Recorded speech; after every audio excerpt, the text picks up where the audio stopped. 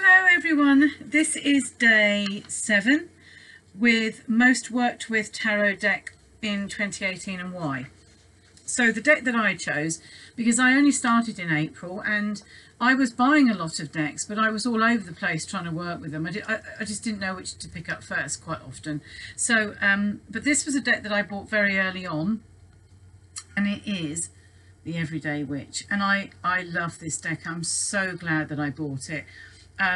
I know Patsy from Two Paths Tarot recently did a comparison between this deck and the Green Witch, and both were on my list, and I do fall into the category of, because I had bought one I didn't buy the other. Well, budget allowing, it is still in my list and I really do want it because I know it's different, but the problem for me is that I just, you know, there is only so many decks you can afford to buy, and I struggled to decide which decks to go first with.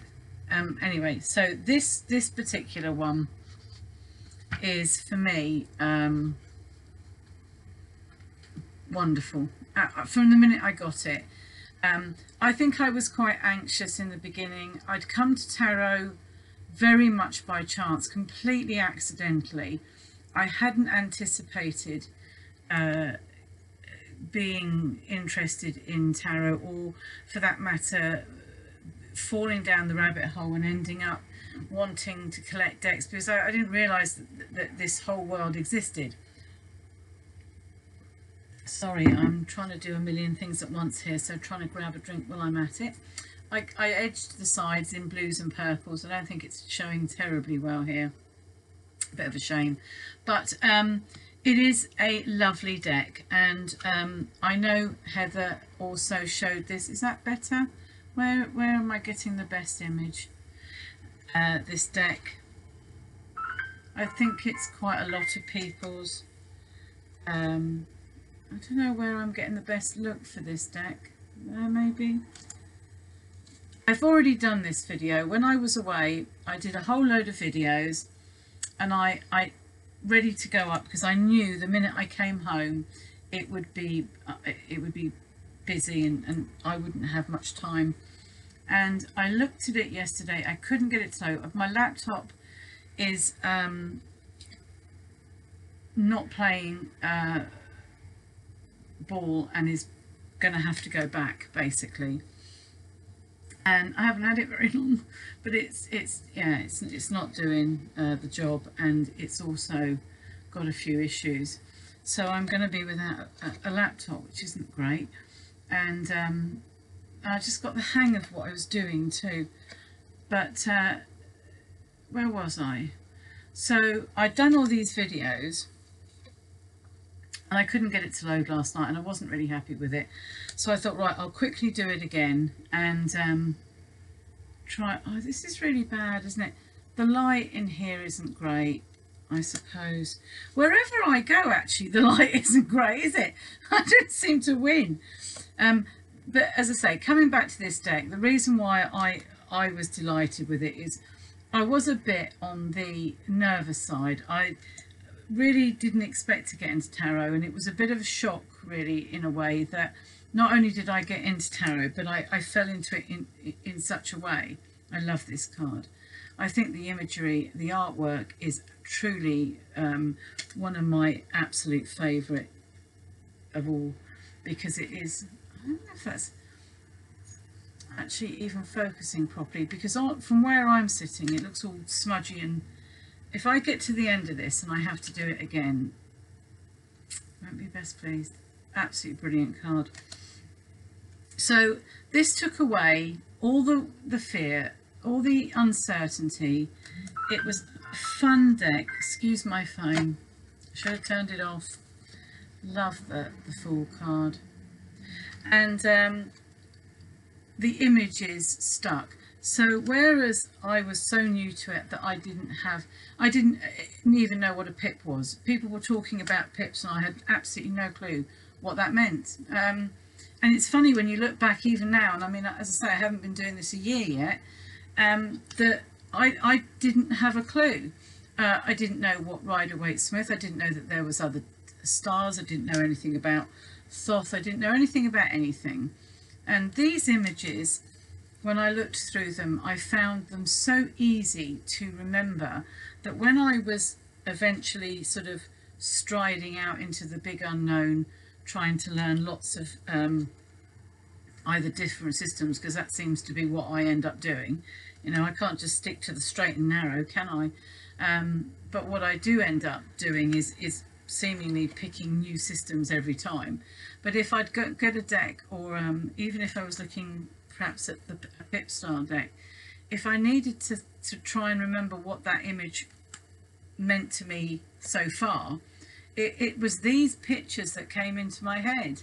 And that to me says it all.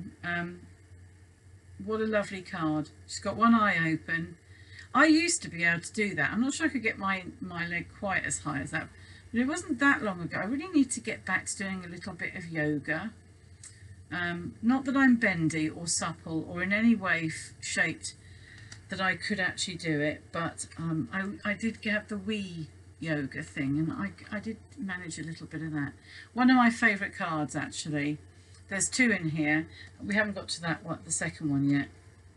I mean, this Hanged Man, Hanged Witch, whatever you want to call it, but there's just humour. It's done in a way that makes it you know, it's not silly. It's just perfect. It's really well balanced, and there's a cat in every single one. And I kind of wanted to show these. I know that they've been seen by lots of people. I know that you can, you know, fast forward if you don't want to see all the images, but it is a deck that I can pick up. And although the book, I like the book. Now, I have heard somebody say, actually this was a card that stalked me quite a bit last year in different decks. I did hear somebody say that they didn't feel that the book was overly accurate, but I think that's rubbish, because to be fair, if you look at any system, any book, they all vary, they all take a slightly different slant, and that's the thing about tarot. It seems to be that they do have that duality, and you know, there are different interpretations depending on where they are in the pack and how it feels.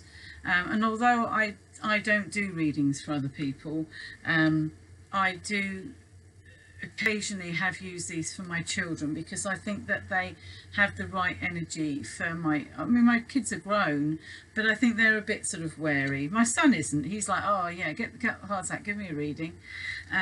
But he takes it in the right attitude, that, you know, like you should do. He's not frightened of it. But my girls, you know, getting more interested in it, and I think this imagery works really well for that sort of age group in the 20s and what have you.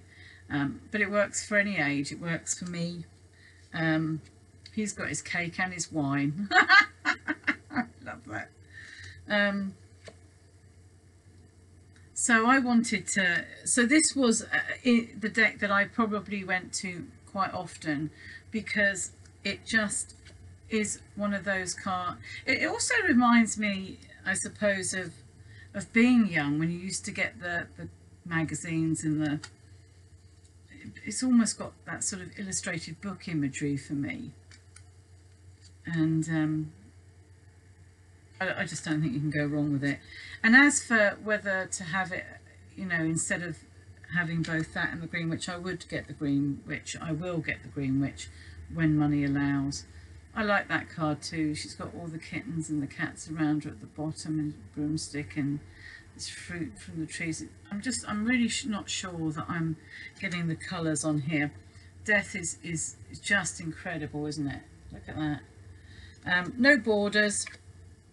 They're a nice size, and it's such a good starting point. That's the other thing about it, is I know that there are people who are using it who are very experienced, and there are people who are using it that, like me, who are complete beginners. And I'm going to be a complete beginner, I believe, until the day I die now, because there is no way I'm going to learn everything I need to learn. Now this is my all-time favourite card. It goes on everything I can. I love this card. This is my idea of perfect heaven. I want to be sat under that gorgeous tree. I want to be snuggled up with a book and a bottle of wine. It looks Mediterranean to me. That card is everything. That is it for me. Love it. Just love it. So yeah, it does, I think, cover quite a span of different uses, and it's a fun deck. It has a fun energy, and I think the book is also lovely. I think that the fact that it has you've got the colour picture, brilliant, absolutely brilliant.